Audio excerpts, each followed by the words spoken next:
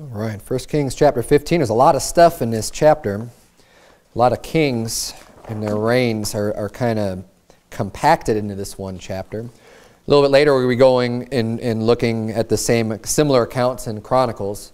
And there's a lot more information given there on some of these kings. But let's get started off here in verse number 1, 1 Kings 15. The Bible says, "Now in the 18th year of King Jeroboam, the son of Nebat, reigned Abijam over Judah. 3 years reigned he in Jerusalem, and his mother's name was Maacah, the daughter of Abishalom." Now, Abishalom is basically, it's the same name as Absalom. It's just a slightly different way of saying it. It's, it's a slightly different spelling. And you'll notice when you compare, especially between the Kings and the Chronicles, you'll have references to the same people, but their names are spelled slightly different, but it's talking about the same person. A good example of that, if you read, if you're familiar with Nebuchadnezzar, the king of Babylon, you'll see Nebuchadnezzar and Nebuchadrezzar, but it's talking about the same person. It's a slightly different spelling, and I'm not going to go off on all the different reasons for that. They're written during slightly different time periods, and it's basically the same person. I think one of the things we could gather from that is that, we believe every word of God is pure and perfect and true. But when it comes down to like the spellings of a name or something like that, it's not this like, because some people really fight and argue over capitalization and some punctuation and did you have S capitalized in Savior or not? And the Bible says that holy men of God spake as they were moved by the Holy Ghost, right? So when God's word is given, they're speaking the words. You can't see a capital S when you're speaking the word. You don't, if you spell color with a U versus just O-R, it doesn't really matter. It's the word. It's the same word. And what we see here with some of these names, and this is a whole sermon in and of itself, but like, I just want you to be aware of that, at least while we're looking at this, that some of these names are going to be a slight variation, but it's the same exact person, and it's really the same name. And if you think of, it makes sense with the name of Absalom. You ever hear someone say like Shalom? This is Abishalom is his name, Abissalom. So whether you have the SH or the S, it's not that different, but that's kind of where the name comes from. So anyhow, that's kind of a roundabout side point. I don't want to get too far off on that rabbit trail. What we're seeing here, though, is now Abijam is also Abijah in the Chronicles. So Abijam, Abijah, same person, and this is the son of Rehoboam. Rehoboam was Solomon's son, right? So we had King Saul, King David, King Solomon, King Rehoboam, and now we're at Abijam, okay? And during the reign of Rehoboam, at the beginning of his reign is when Jeroboam started reigning over Israel, and Rehoboam was reigning over Judah. Just to kind of keep our time frame intact here as we get into 1 Kings 15. So Rehoboam reigned for a while. I think it was 17 years. We're going to get into that in a little bit. And now his son is taking over the kingdom of Judah. And it says here that he reigned for only 3 years in Jerusalem. And it gives us this extra information. And his mother's name was Maacah, the daughter of Abishalom. Now, first of all, I just want to, this isn't in here by accident telling us who his mother was.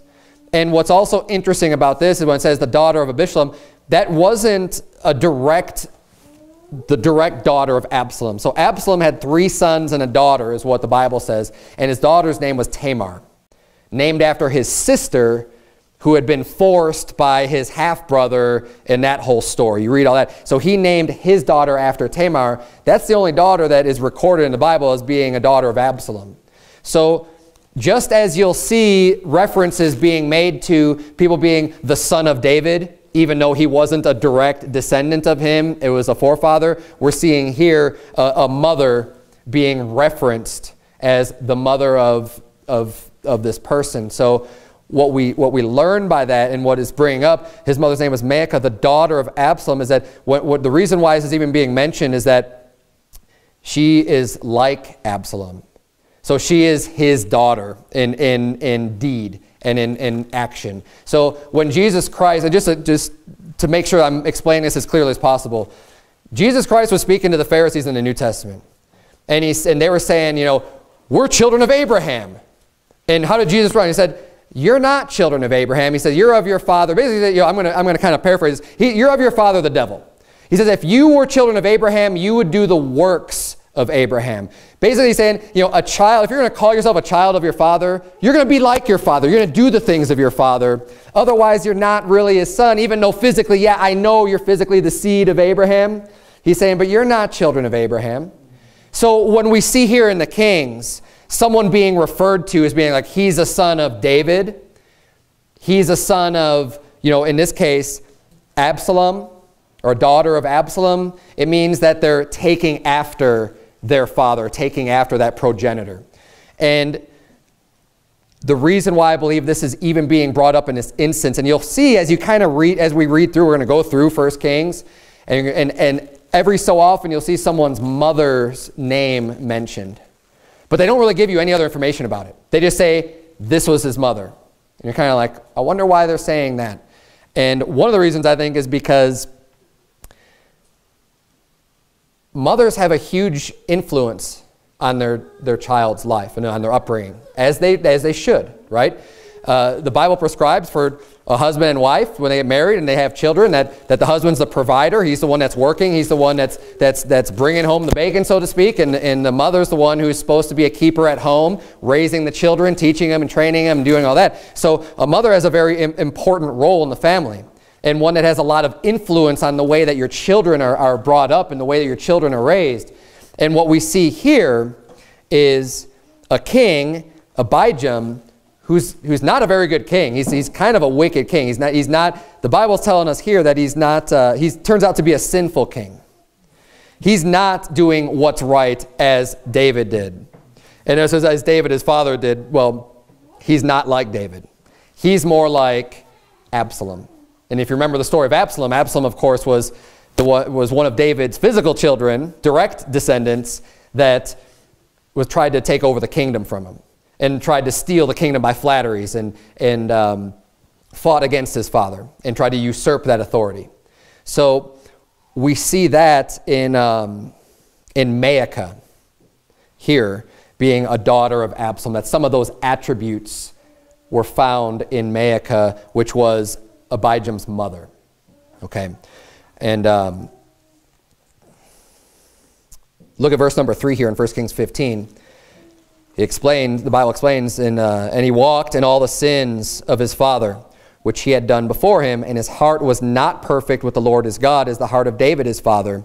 Nevertheless, for David's sake, did the Lord his God give him a lamp in Jerusalem to set up his son after him and to establish Jerusalem. Because David did that which was right in the eyes of the Lord and turned not aside from anything that he commanded him all the days of his life, save only in the matter of Uriah the Hittite. So we're being told here that God's not just completely going to judge and eliminate the house of David and, you know, Abijam and completely get rid of them from reigning because David was so righteous and David did so many good things. And it brings up here, of course, that, and mostly throughout the Bible, David's going to be put in a positive light. But it mentions here, well, you know, except for the matter of Uriah the Hittite, that was not a good thing. He wasn't, you know, that wasn't just okay with God, obviously. I mean, that was a major sin when he commit adultery and then murder later because to try to cover up his sin of adultery. So obviously that wasn't right, and the Bible's just given mention of that here, saying he wasn't perfect. But by and large, his heart was right. So even though David had a grievous sin, a horrible sin, a sin that none of us should ever be a part of, or happen, but the problem is that we are sinners and we have a sinful flesh. But the reason why David is lifted up so much is because he had a humble heart. And even when he sinned a great sin, he was humble enough to acknowledge it, to get on his knees, to weep, to pray, to confess his sin unto God, and to forsake it and say, God, I'm sorry. I know I did what was wrong. God, just punish me for this. Don't let everyone else be affected by you. And he had that right heart and maintained that proper heart and attitude with God until the end. And that's what God wants from us. God knows that you will not be perfect. Now, don't get me wrong, God's standard is perfection. God's standard is high, and God's commandments are going to tell you to be perfect. That is what he doesn't lighten up on that. But knowing that we are sinful, which is why he provided a propitiation for our sins, which is why he provided us even a way out to receive forgiveness of sins through Jesus Christ. He even offered that, and because he loves us, he gave that to us. But what he wants from us is our heart to be right with him. That's what he wants. So if sin is going to happen, and we know it is, he at least wants us to get back and right with him, and not to get lifted up in pride, and not to just think, oh, it's no big deal, but to get right with him. And that's why David was lifted up so much, even though he did commit such a horrible sin. Let's keep reading here, verse number 6.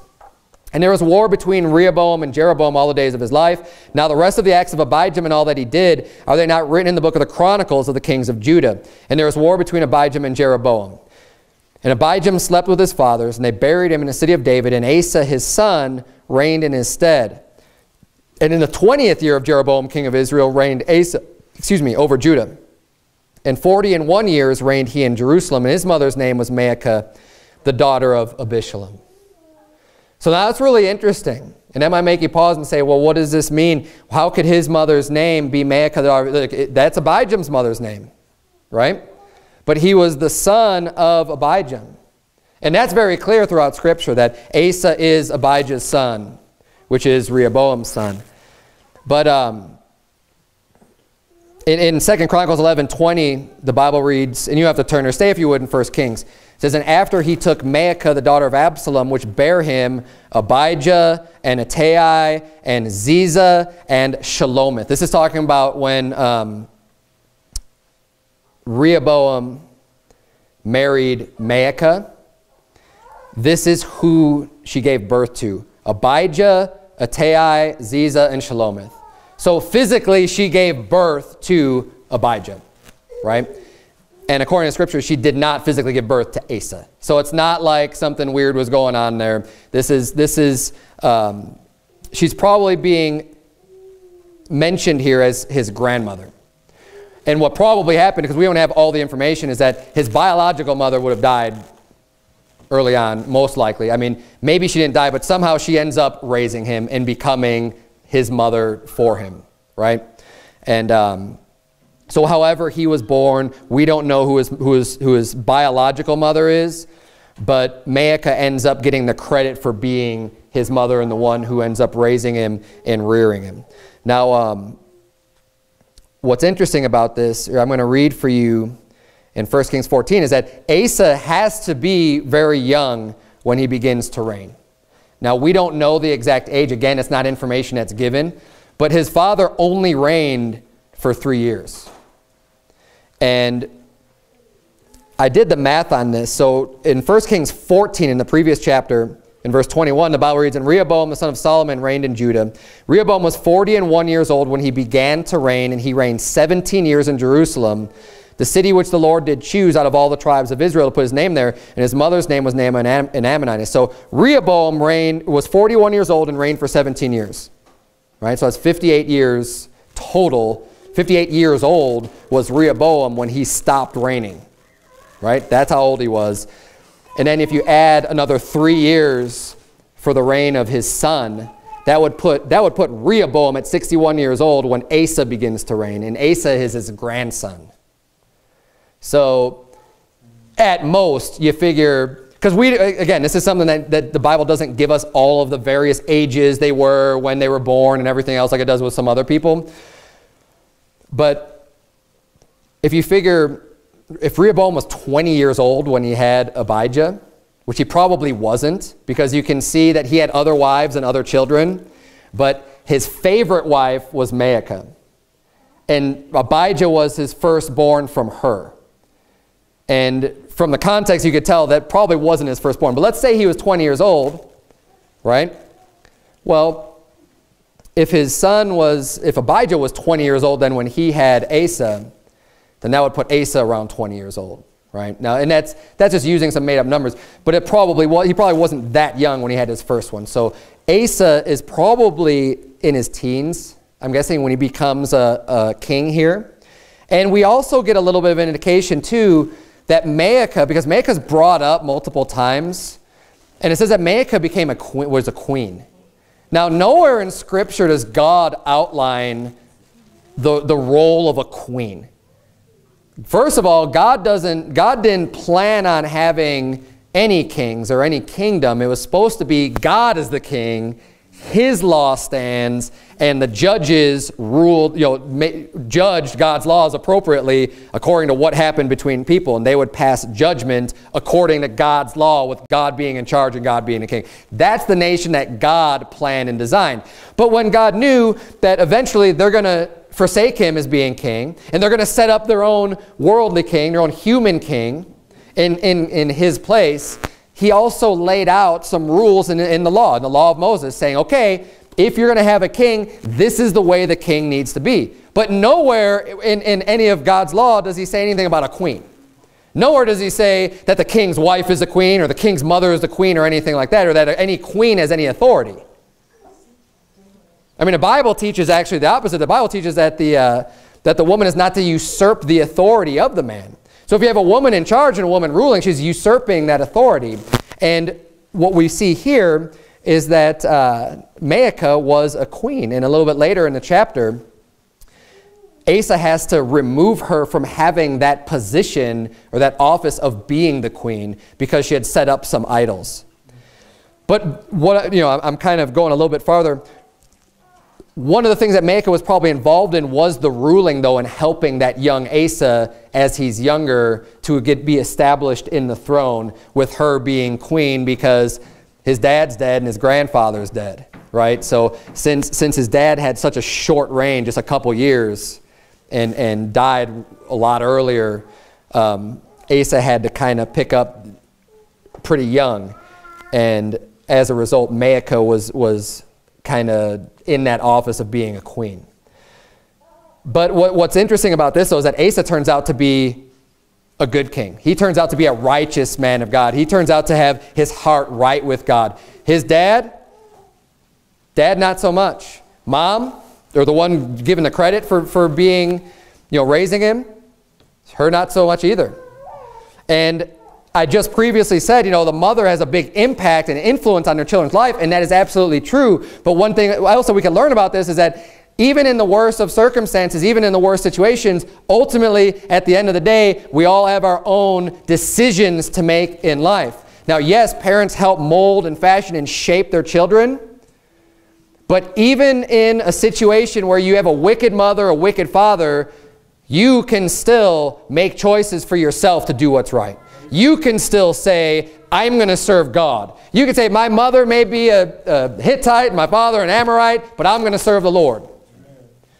I'm going to do things right. And praise God for that. It's nice to see that in the Bible, where people don't have the best upbringing. They're not coming from, what we would consider a Christian home. Right? Praise God for the Christian homes.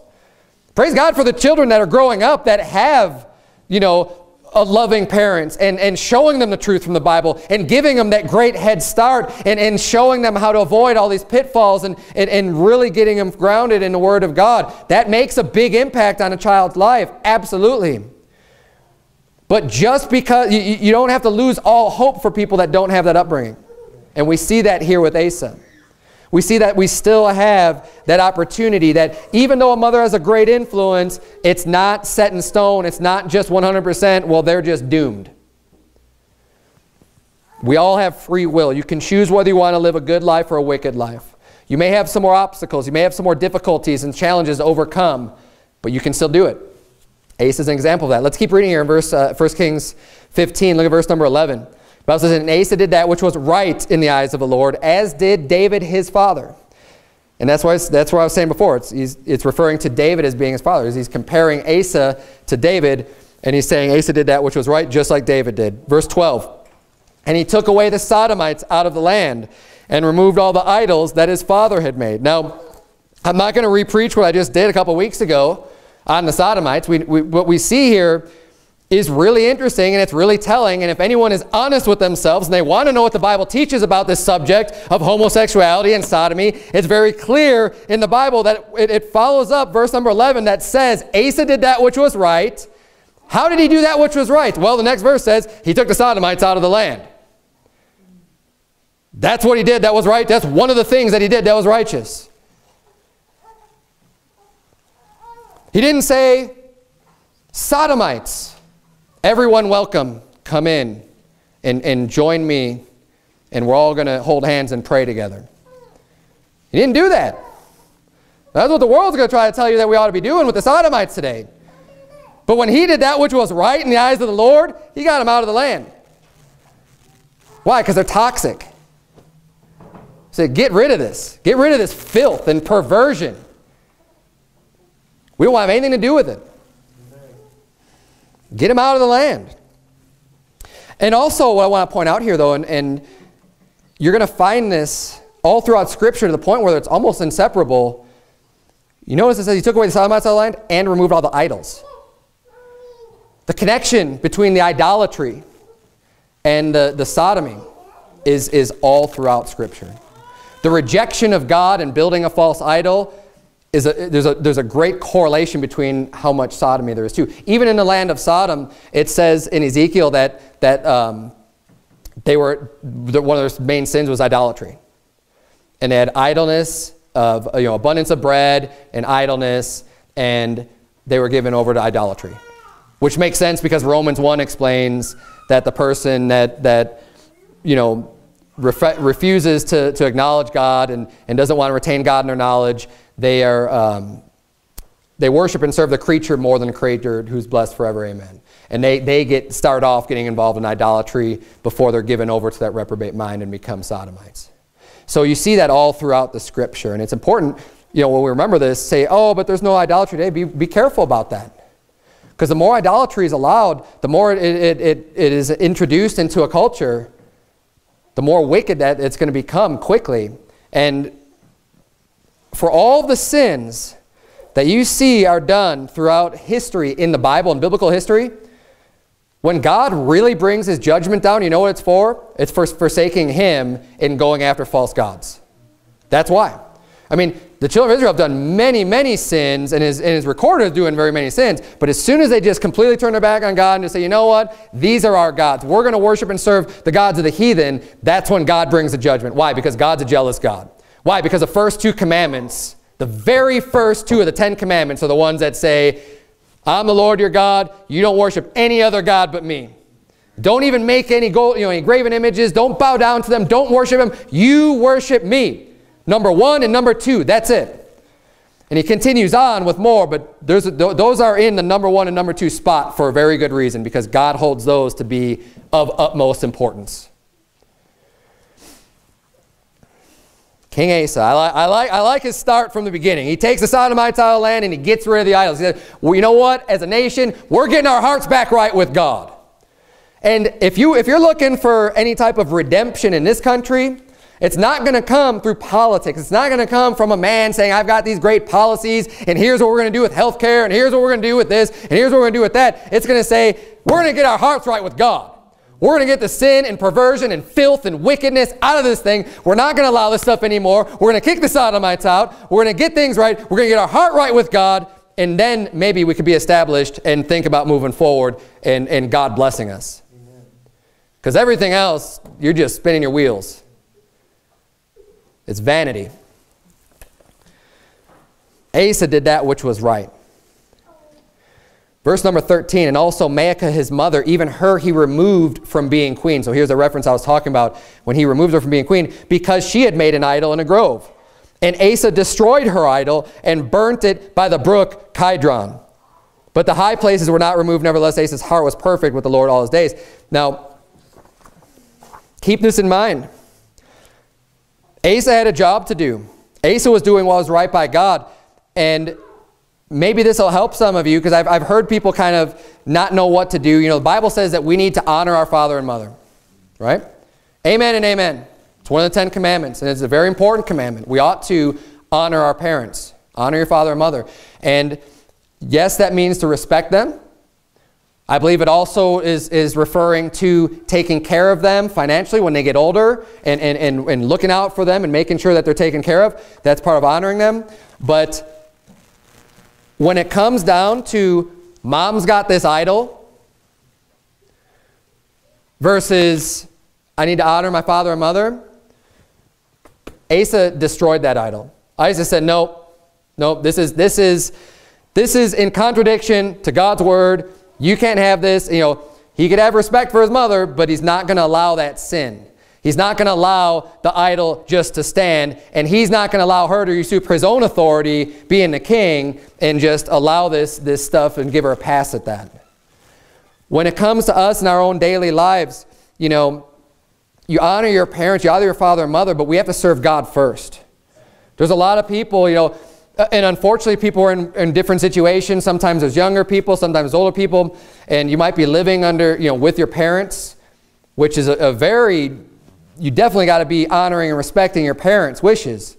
But if they tell you, you can't go to church, you can't read your Bible, you can't do this, you know what? That's the point where you say, I am going to do that because God said so. That's the point where you say, I'm not going to obey what man, you know, I'm not going to fear what man could do to me. I'm going to fear what God could do to me, and I'm going to obey God rather than man. We always have to make sure that we have a good understanding and a good concept of people's scope and their realm of authority over us in our life. God gave the government a certain set of rules and a certain authority and a certain power to punish evildoers. That's what God actually gave authority for government to handle that, to handle the treatment of criminals, to give them their sentences that are just. That is a power given by God, but God didn't give the government the authority to tell you how much soda you could drink. God didn't give the government authority to tell you when you need to go to bed and when you need to wake up and how, you know, if you can go out and you have a curfew and all this other stuff. God didn't give the government that authority. So if the government is exerting that type of power and trying to give you those types of laws, they're acting outside of the scope of God's power. And I don't believe that we are required to just obey every single law that a government comes up with just because it's a government. Right. We just need to obey the authority that God has given to them. And as soon as they go outside of that authority, we don't need to worry about it. God's given the authority of the parents in the home, specifically the father having the most authority within the home. And the parents and the wife is supposed to be in submission to the husband, and the children are supposed to be in submission to their parents and supposed to do what they're told. But I'll tell you what, as soon as the dad steps outside of his boundaries and outside of his authority and starts, you know, delving into areas that God hasn't given him power over, you don't need to listen to that. And we see that here with King Asa. He wasn't a respecter of persons even with his own mother. And he handled the conflict appropriately by saying, no, the idol's got to go. I'm going to stamp it. We're going to get rid of it, and it's done. Now, one of the things that's interesting here is that in verse 14, the Bible says, but the high places were not removed. Nevertheless, Asa's heart was perfect with the Lord all his days. I was actually studying out for a different sermon, and I've seen there's some differences. Keep your finger here in 1 Kings 15. Turn, if you would, to 2 Chronicles 14. We're going to be kind of spending some time now for the majority of the rest of the sermon, flipping back and forth between 2 Chronicles and 1 Kings. So try to keep a bookmark in each place when I tell you to look back and forth.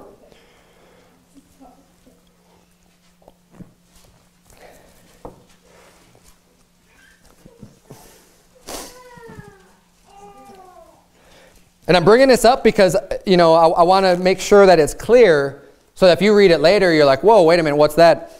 You could hear the explanation as to why there might be some small differences between 1 Kings and 2 Chronicles. It's not a contradiction. They're just stating from different points of view. But 2 Chronicles 14, look at verse number 2. The Bible reads, and Asa did that which was good and right in the eyes of the Lord his God. For he took away the altars of the strange gods and the high places, and break down the images and cut down the groves. So you say, wait a minute. I thought, in 1 Kings 15 it says the high places were not removed, but then it says in 2 Chronicles 14 that he did take away the high places. So which is it? Well, look at verse number 5 in 2 Chronicles 14 where you're at. Also he took away out of all the cities of Judah the high places and the images, and the kingdom was quiet before him. Now flip over to chapter 15 of 2 Chronicles. 2 Chronicles 15. And look at verse number 17, because this is still talking about Asa. The Bible says, but the high places were not taken away out of Israel. Nevertheless, the heart of Asa was perfect all his days. So he didn't get rid of all of the high places. He did get rid of some of the high places. He got rid of some of the high places, specifically in Judah, near Jerusalem. He got rid of those high places, but he didn't get rid of all of them. So when it says that the high places were not removed, they weren't completely removed in 1 Kings. But he did get rid of some of them. He was getting rid of some of the idols, but he just didn't do a complete job. And you're going to find out later that with his son Jehoshaphat, he didn't get all of the Sodomites out of the land either. We saw here it said that he got the Sodomites out of the land, but Jehoshaphat comes and it says, the Sodomites that were left in the land, he got rid of those too. So he's doing a big job here. You got to think about it. The country's already started to degrade, and you've had a couple of wicked kings, and real quickly things are kind of getting out of control. So he's kind of resetting things back to God. But when he's doing it, he's not just being thorough, 100% getting everything done. He's doing a big sweeping change and kind of getting as much as he can, right? And that's what's going on here. So he did get rid of some of the high places, but he didn't get all of them out. And that's the point. So when you look at this, don't be like, oh, well, which one is it? Did he remove them or not? See where it's kind of a stupid thing. And people want to nitpick at things like this, but it makes perfect sense. It just depends on how you're looking at it. Are they removed completely or not? So let's go back to 1 Kings 15. And also, so basically, on verse 14 there in 1 Kings 15, it says, but the high places were not removed. Asa was doing all these great things. Okay, so he missed some of the high places. The Bible still says, nevertheless, Asa's heart was perfect with the Lord all his days. So God is caring about the heart. His standard is perfection, but he understands that we are not perfect. And what he really cares the most about is what's on the inside. He cares the most about your heart. So it's not like God's just waiting for you to mess up. Like, oh, you didn't take all the high places out. I'm just going to come down on you for that. He was doing a lot of really good stuff. So there's a few shortcomings. We're all going to have some shortcomings. But his heart was right with the Lord. And the Bible recognizes that. God recognizes that and gives him credit for that and says that he was a righteous king. Look at verse number 15 there in 1 Kings 15. And he brought in the things which his father dedicated and the things which himself had dedicated into the house of the Lord, silver and golden vessels, and there was war between Asa and Baasha, king of Israel, all their days. Now, 1 Kings is giving a very brief description of Asa's life in general. But in 2 Chronicles, he has 3 chapters dedicated to his life. So I'm going to spend some of the time tonight going a little bit more in depth into Asa's life, because he's a really interesting person and really did a lot of various things, and he's considered a righteous king. So I think it's worth taking a little bit of the time. Turn back, if you would, to 2 Chronicles 14. We're gonna see a lot more here. 1 Kings 15 does, it kind of is like blowing through these various kings. Even Abijah has like a chapter in 2 Chronicles, even though here he's got a few verses. So it's really going through, because in 1 Kings spends a lot more time on Elijah. So we're going to be getting into Elijah too. It's kind of going through sequentially. It's going through chronologically these reigns of the kings, and then spending more time in various areas. And that's what's great about the Bible. You've got 1 and 2 Kings and 1 and 2 Chronicles basically covering the same time frame.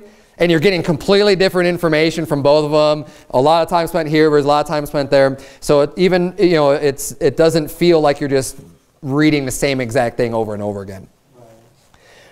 And it's also cool to take them and put them side by side and put all the pieces together to get the full picture of what's going on in these guys' lives.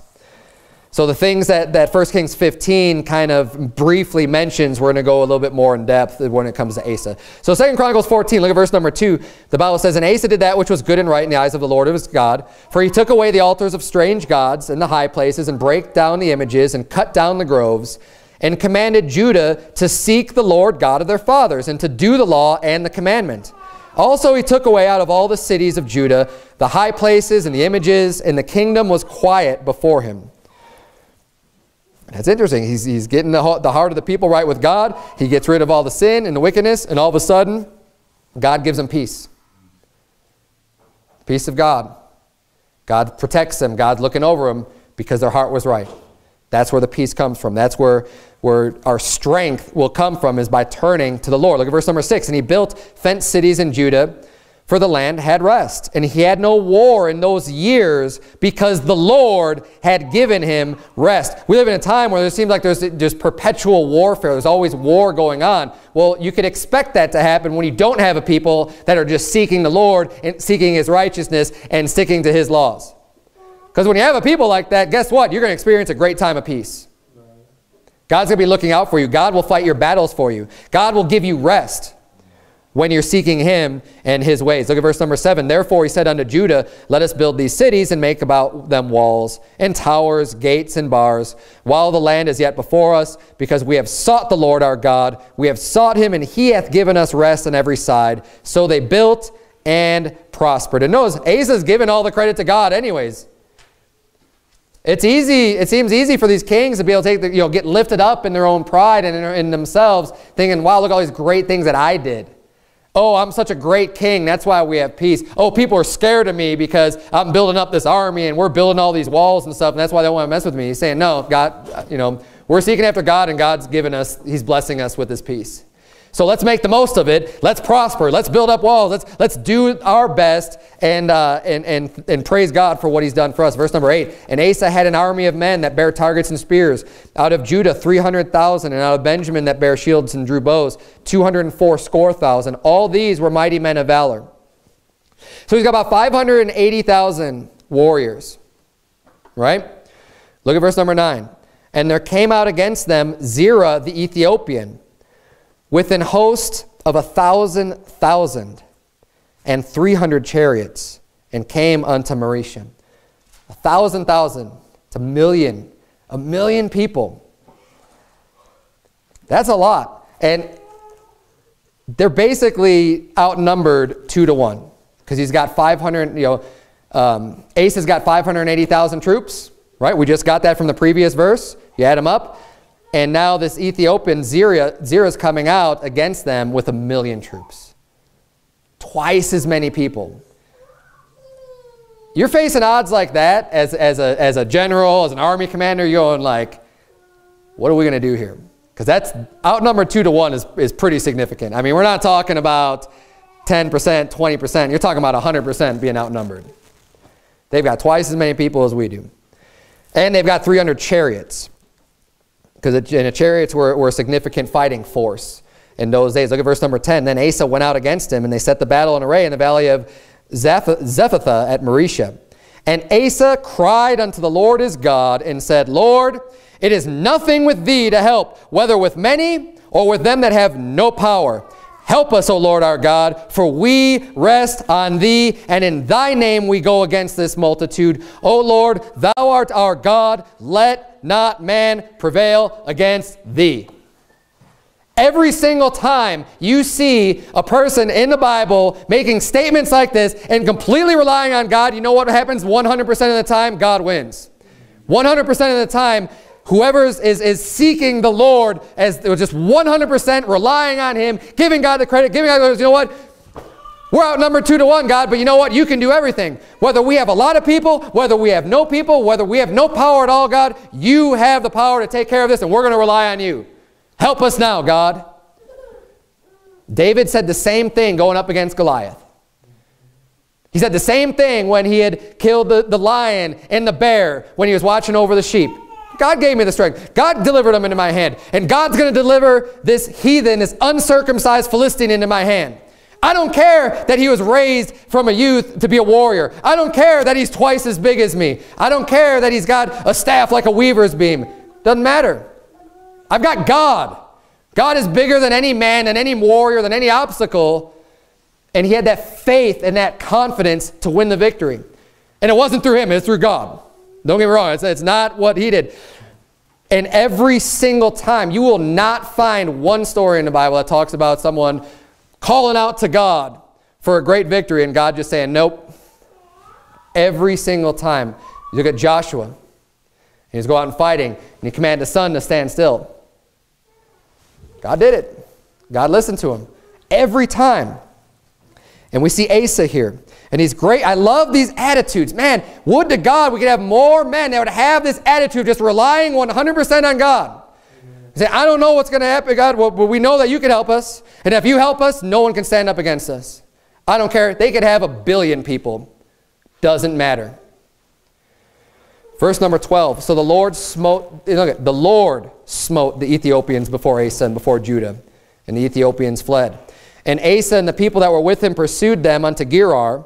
And the Ethiopians were overthrown, that they could not recover themselves, for they were destroyed before the Lord and before his host, and they carried away very much spoil. They were beaten so badly that they couldn't even recover from it. I mean, they suffered such significant loss of their 1,000,000-man army that they couldn't come back from that. They were decimated.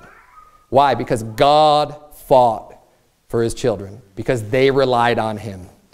Verse number 14, and they smote all the cities round about Gerar, for the fear of the Lord came upon them, and they spoiled all the cities, for there was exceeding much spoil in them. They smote also the tents of cattle, and carried away sheep and camels in abundance, and returned to Jerusalem. So God gives them this great victory. Keep your place here in 2 Chronicles. Turn back, if you would, to 1 Kings 15. 1 Kings 15, we're going to go a little bit farther in our progression here. We're going to pick up where we left off, verse number 17 of 1 Kings 15. And Baasha, king of Israel, went up against Judah and built Ramah, that he might not suffer any to go out or come in to Asa, king of Judah.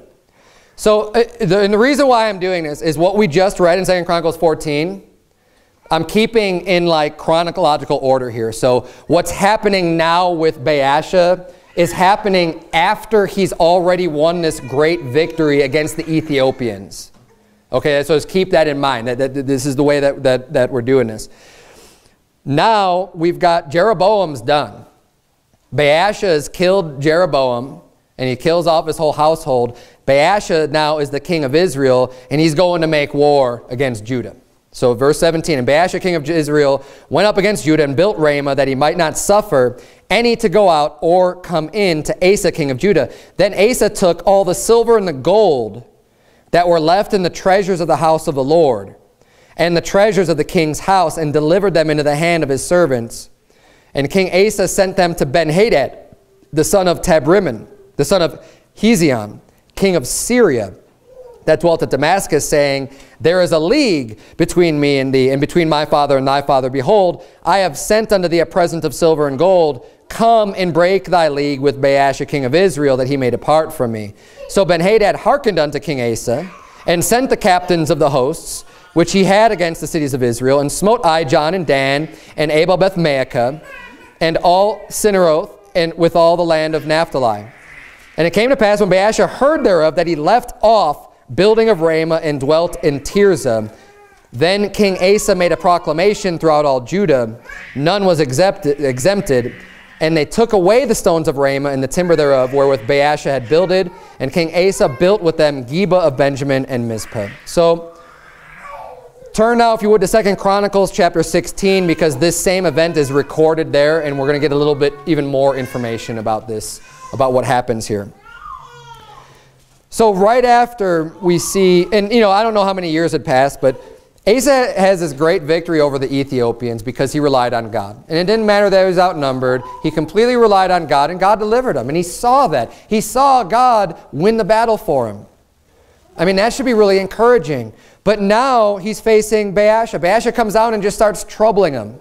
And it doesn't even say he came down with 1,000,000 people. He just comes down and he starts trouble. You know, he starts building around and not allowing, you know, people to come and go through one of his cities. And instead of turning to God and going out to fight, this time Asa turns to another country. He turns to Syria. And he says, you know what, Syria, we've got a league. We've got a pact, right? We've got this pact where if anyone, we're going to defend you and you're going to defend us, so we're calling on you now. Here's some money. We're going to send you some resources. We're going to send you some money. Break your league with Israel and just side with us, help us out so that we can get rid of Baasha, right? And they do that. So he hires them, but he hires them with the money out of the house of God. So now, instead of relying on God, he's stealing from God to let man help him out. Relied on God, God would have saved him again. There's no reason why he wouldn't have. Instead, he steals from the house of God, pays off Syria, and you know what? It works. It works his first time, but that's not the end of it. Let's keep reading. Let's look at 2 Chronicles 16 and verse number 7.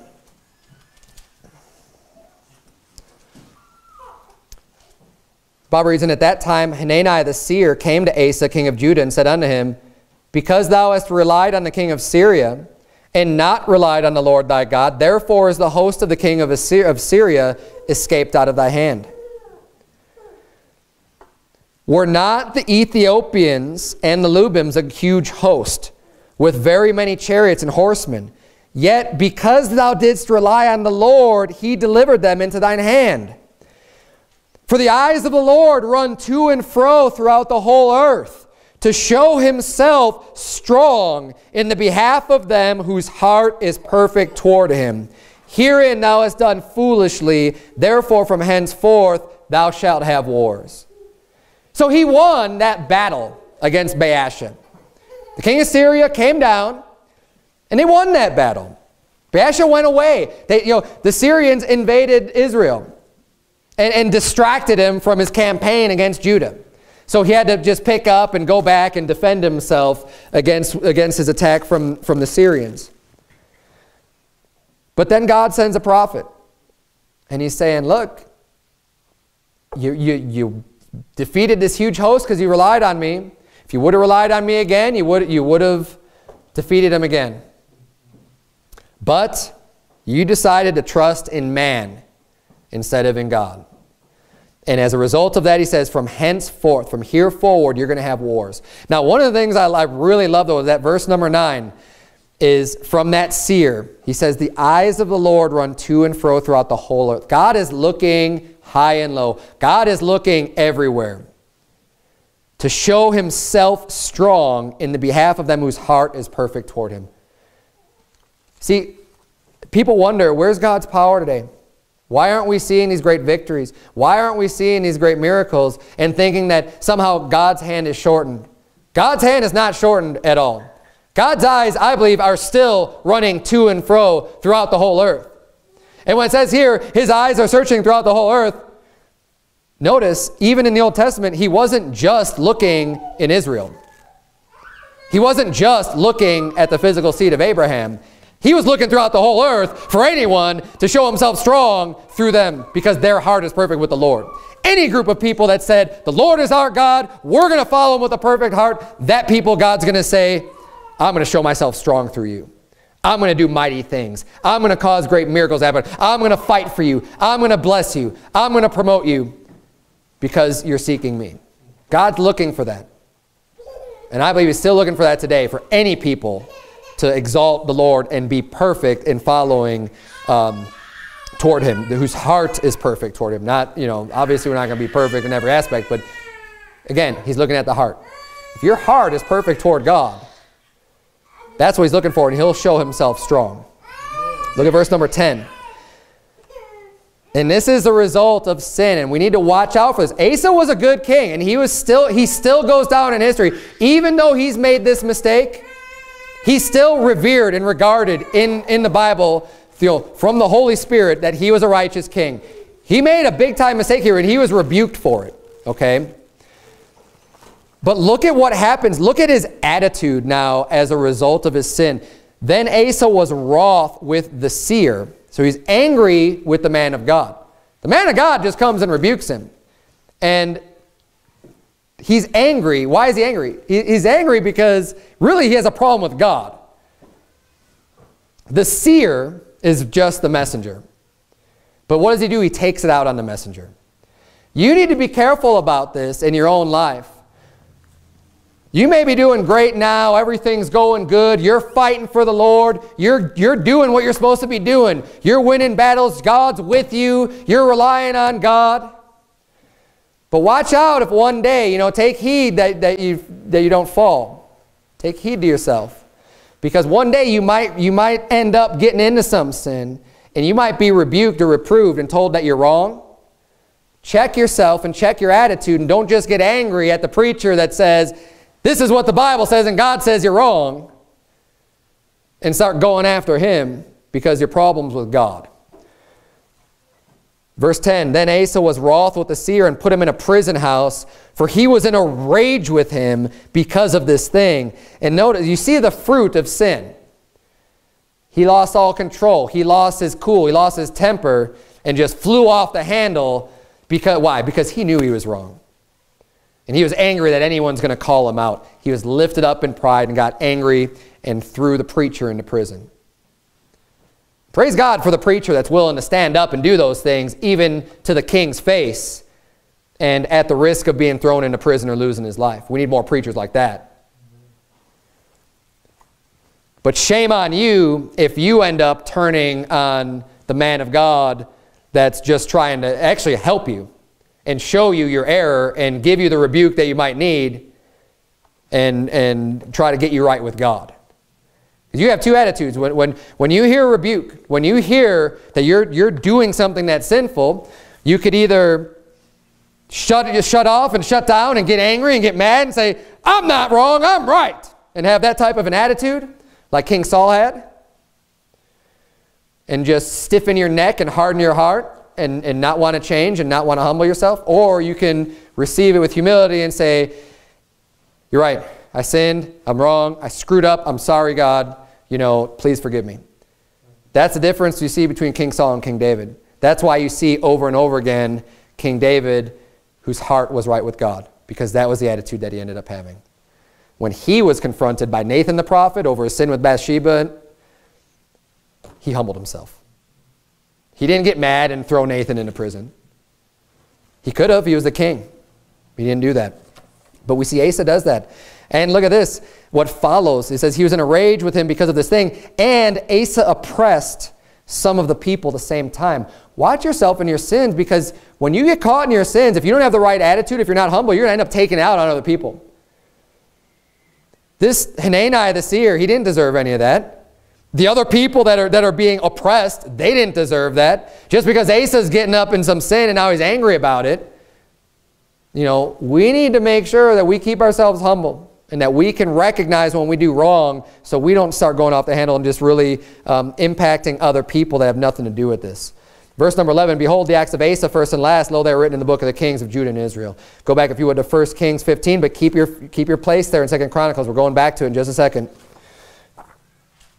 1 Kings 15, 23, the rest of all the acts of Asa and all his might and all that he did and the cities which he built, are they not written in the book of the Chronicles of the kings of Judah? Nevertheless, in the time of his old age, he was diseased in his feet.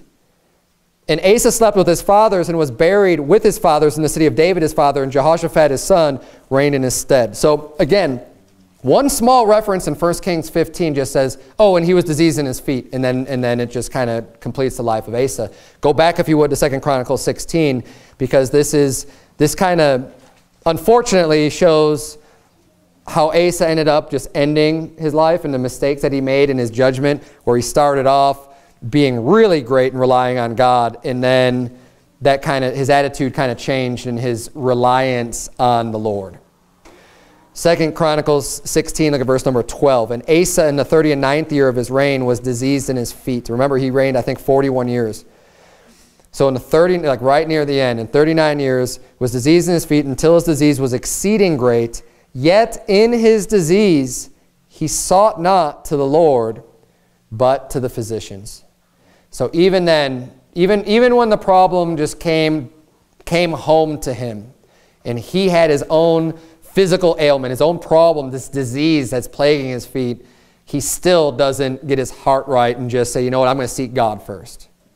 He goes to man. He goes to the physicians. Now, I am not against physicians in general at all. I mean, the Bible, Luke was the beloved physician.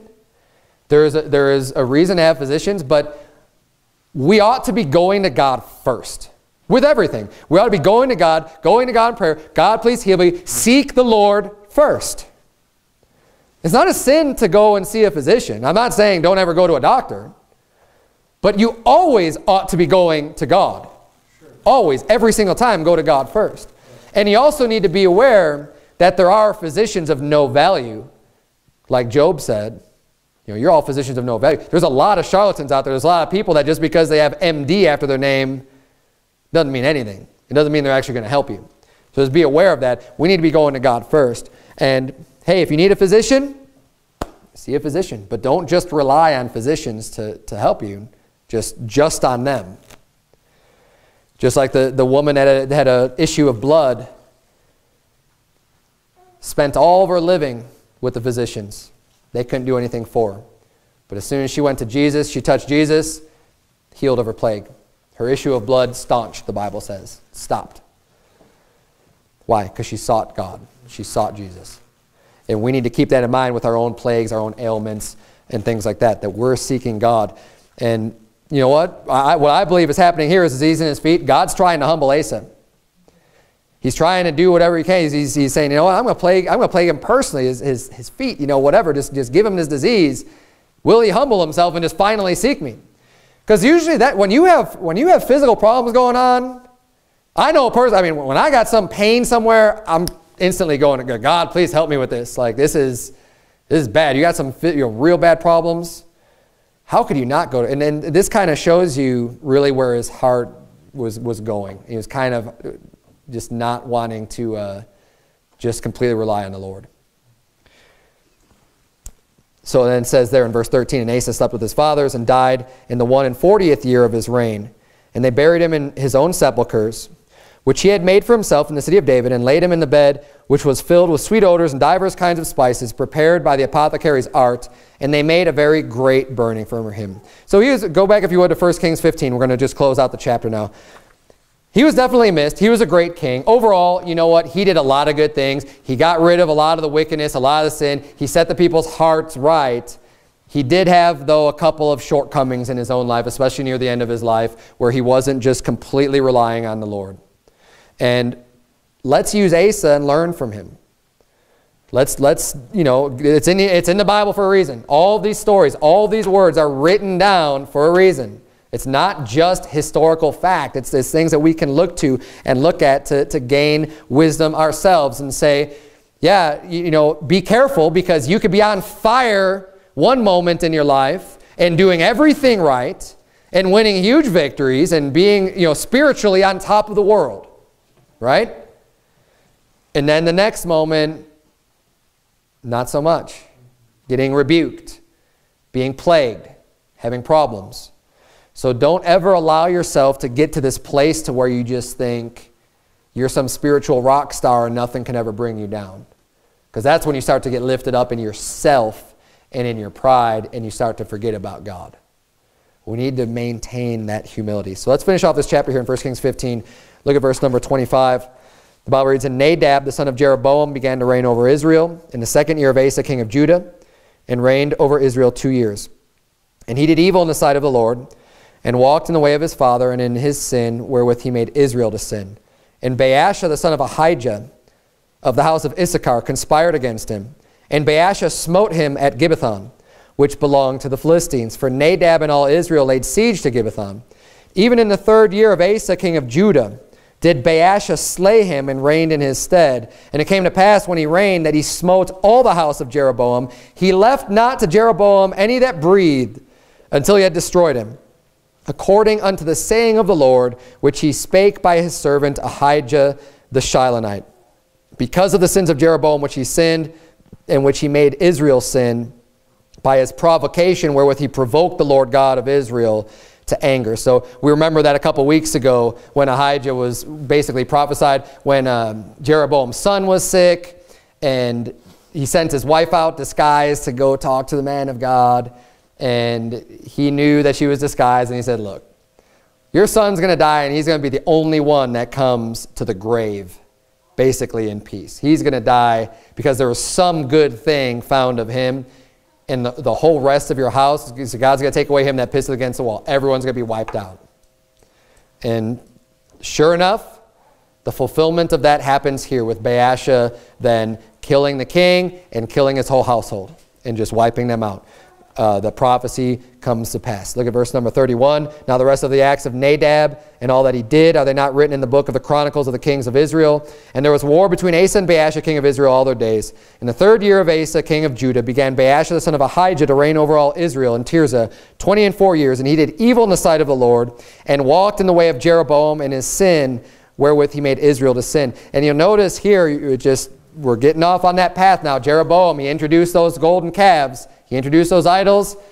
Wicked king, wicked king, wicked king. And you're going to see over and over again, they're killing each other. There's all these conspiracies and murders going on. And the kingdom is kind of changing from one household to another. It's not established. Why? Because they're all wicked, because none of them are following the Lord. Whereas in Judah, you had King David. You had his household now, and Asa, and we're going to have Jehoshaphat, another righteous king, and they're establishing their kingdom because they are following the Lord. Whereas kingdom of Israel, they don't have that. There's a lot of turmoil going on. There's a lot of people having to check their back all the time. They're not at peace. Even when they're reigning as a king, there's these conspirators coming up and killing them because they're super wicked anyways, and you know. And usually what you're finding is it's one wicked king killing another wicked king. And we're going to see that next week. I think we're covering like Omri and Zimri next week in the kings of Israel. So again, more of that next week. Let's bow our heads and have a word of prayer. Dear Heavenly Father, Lord, thank you so much for these great stories in the Bible. God, I pray that you please help us to learn from them. I pray that you please help us to keep humble hearts, and that we could look at these people, Lord. Help us to have the attitude that we've got our hearts perfect towards you, so that you could show yourself mighty through us, dear Lord. We're here. We want to serve you, God. Enlighten us, enlighten our minds. Help us to know the right paths, dear God. And we pray that you would please rebuke us where we need rebuke, and that our hearts would be right and we wouldn't be puffed up, but that we could humbly receive those corrections and just get ourselves right with you, Lord. We want to see a great work done here. We're confident that you can do it. We know that you're a God who's got all power. And we fully expect to see that power, dear God. As much as we're able to keep our hearts right with you, we expect to see a lot of great things done to bring honor and glory unto your name, so that you can get more victories, dear God. Please use us to do that here at Word of Truth Baptist Church. In Jesus' name we pray, amen.